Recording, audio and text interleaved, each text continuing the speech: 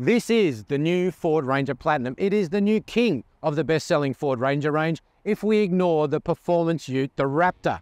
Today, we're going to take it for a drive and we're going to get to know everything there is to know about it. I'm Glenn Butler, this is our Ford Ranger Platinum review, and you're watching Drive.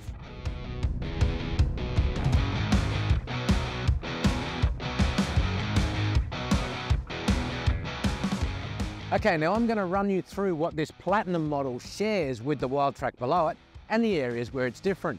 Obviously, we've got a four-door dual cab, which is four-wheel drive underneath. Under the bonnet is Ford's 3-litre, 184 kilowatt, 600 Newton metre turbo diesel V6. That's hooked up to Ford's 10-speed transmission and selectable four-wheel drive, as I said. Dimensionally, the Platinum is 5.37 metres tip to tip, same as a Wildtrak, 2.2 metres wide at the mirrors, same as a Wildtrak, but it's actually 3.5 centimetres taller. Not because of the surfboard up there, but the flexible rack system that we've got it sitting on. So be aware of that if you have to park in any low roof car parks.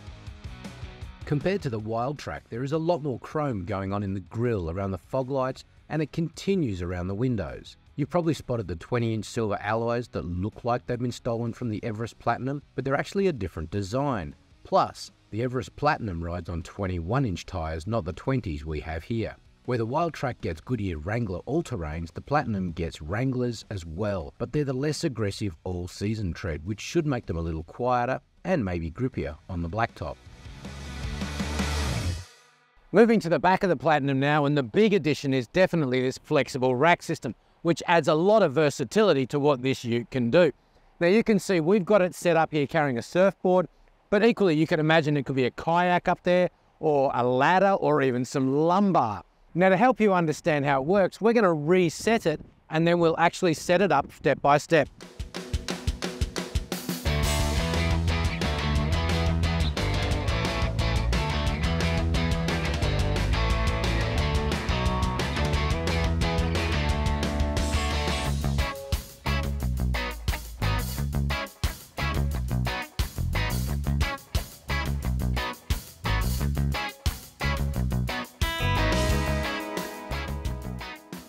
Now back to the tub, and you get the Wildtrak's drop-in bed liner, cargo rails, and you also get various tie-down points, a couple of bed lights, and a 12-volt power socket.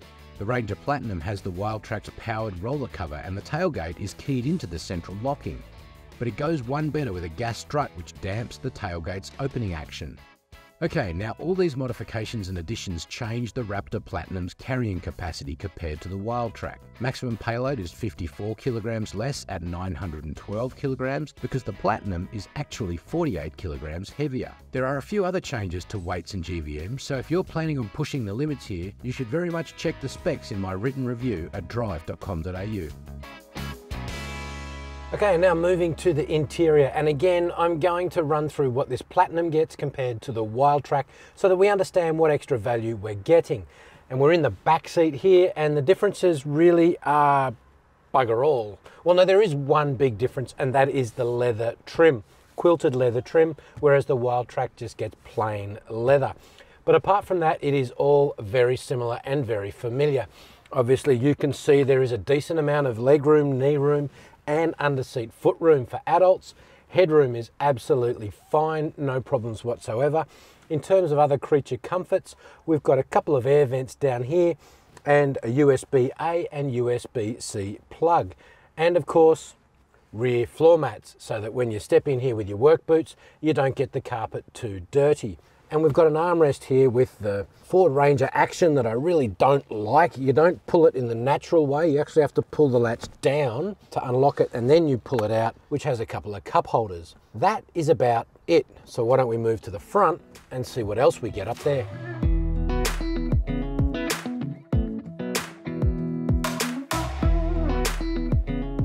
Okay, now moving into the front seats, and straight away you can see this cabin is a beautiful place to be.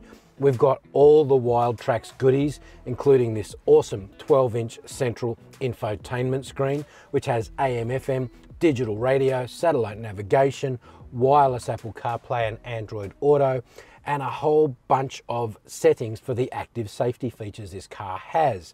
We also have a 12.4-inch digital driver display stolen straight from the Raptor, and another Raptor hand-me-down is the Bang & Olufsen 10-speaker sound system, which is absolutely awesome. Audiophiles will love it. Beyond that, we've got quilted leather front seats, which are ventilated here as well as heated like they are on the Wildtrak.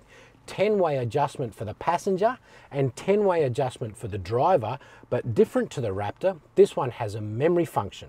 In other things in the cabin you need to know about, obviously we've got a couple of cup holders here. The door pockets are big enough for bottle holders.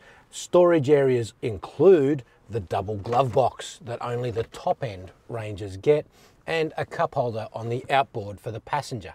Okay, now let's get on the move and let's see how this baby drives.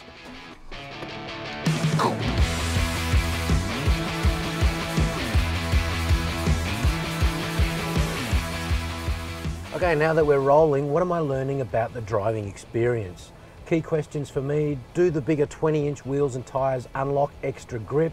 Do they change the ride in any way? Do they change the steering in any way? Do they have an impact on the in-cabin ambience with excessive tyre noise and the like? Because to be honest, the Ranger is one of the better utes, if not the best, in terms of in-cabin quietness. The short answer is no. The Ranger Platinum is not worlds different to the Wildtrak below it, or indeed even the Sport below that. It remains one of the classiest and most dynamically accomplished utes on sale today. The ride has some typical ute traits, like a firm and sometimes jouncy rear end, but it is the most polished of all utes for compliance and for comfort. And in my opinion, one of the sharpest handling as well. Can I pick the difference with the tyres? Sometimes I feel like I can, but don't quote me on it. I think unless you're driving the two back to back, you're going to struggle. As for steering effort, I really like the Ranger's steering to start with. It has a firmness to it, a weightiness to it without being heavy. I mean, this is a 5.4 metre long ute weighing almost 2.5 tonnes. So you'd be forgiven if it was heavy, but it's not. It's actually a really easy car to drive and an agile car to manoeuvre. The brakes are good. What do you want from brakes? You want them to be there when you need them, and you want them to respond to slight pressure, but you also really want them to respond when you need to in a hurry, and these brakes do the job really well. Now, what about the drivetrain? The Ranger's 184 kilowatt and 600 Newton metre 3 litre is a sweetie. It's very strong and it's always willing. Conversely, I'm not a big fan of Ford's 10-speed transmission. In my opinion, it's overkill. And I can't help thinking it was developed for marketing reasons more than real-world driving. But if we have to have it, then it works best with this big V6, which has the torque to accelerate meaningfully without demanding shorter gears all the time, without demanding that it get busy and change a lot to give you good acceleration. In short, the less work the transmission does, the happier I am with the drivetrain. That's a big issue for the 2-litre 4-cylinder on other Rangers, in my opinion. It's simply too busy and too obtrusive in everyday driving. This is the sweeter package. In other creature comforts in here, we've got dual zone climate control as per the Wildtrak. We've got a charging mat down here for your mobile phone, and of course the obligatory McDonald's fries holder. We also score this auxiliary switch bank, which is probably for landing gear or ailerons or flaps or reverse thrust for your aeroplane, or probably more likely for a light bar on your bull bar and the winch kit and any other accessories if you're a hardcore off-roader. Oh, and I forgot to mention the heated steering wheel. Being a resident of Australia's southernmost mainland state, I like heated steering wheels. If you've made it this far into the video, do us a favour and hit the like button. And if you've got any comments to share or questions, chuck them in the comments below.